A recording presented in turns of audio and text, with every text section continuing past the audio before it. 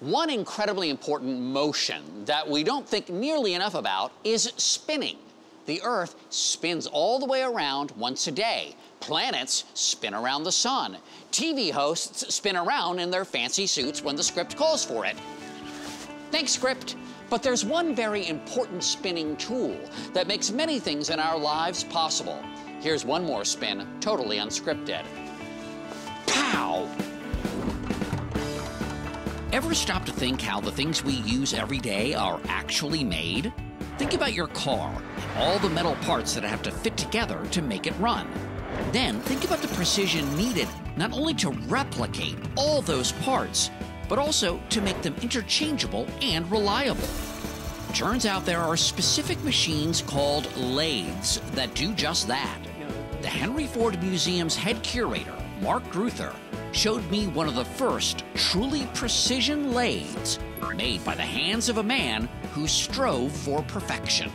In junior high, I took shop class. Oh. We called it industrial arts. Right. It was long, long ago, so I cannot remember what a lathe does. Well, you can think of a lathe almost like a potter's wheel. If you think of a turntable and you think of a piece of clay on there being shaped with hands, think of that on its side. So it's a way of spinning work and then changing it.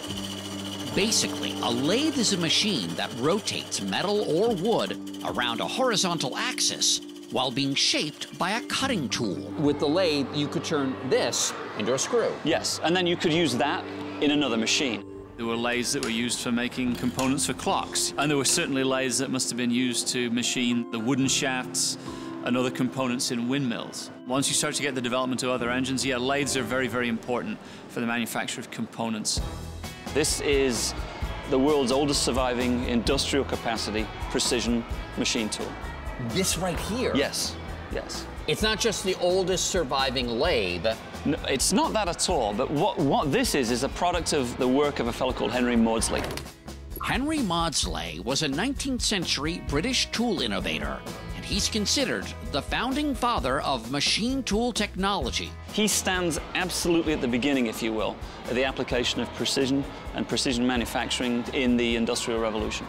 Did Henry Maudslay actually use this lathe? Absolutely, he did. This actual lathe? Yes, this exact lathe. And so a lathe, by being able to create things that are more precise, can help you create machines with moving parts that work better together and are more efficient. This machine itself is precise. It is, and I think that's a very, very important point, because precision has to start somewhere, and this is one of those starting points. Like, how do you make a lathe without a lathe? Right, so in the case of Henry Maudslay, you simply take dogged hand craftsmanship to a much higher level than anyone else is willing to do. Today, lathes can do many different things on both small and large scales. Maudslay was working on tools that could make parts for other machines. Those other machines would have the same high level of precision that he had handcrafted in the initial machine, and he's taken it to a much higher level of perfection. Henry Maudslay may not be the most famous innovator in the world, but his hard work has certainly helped to shape it.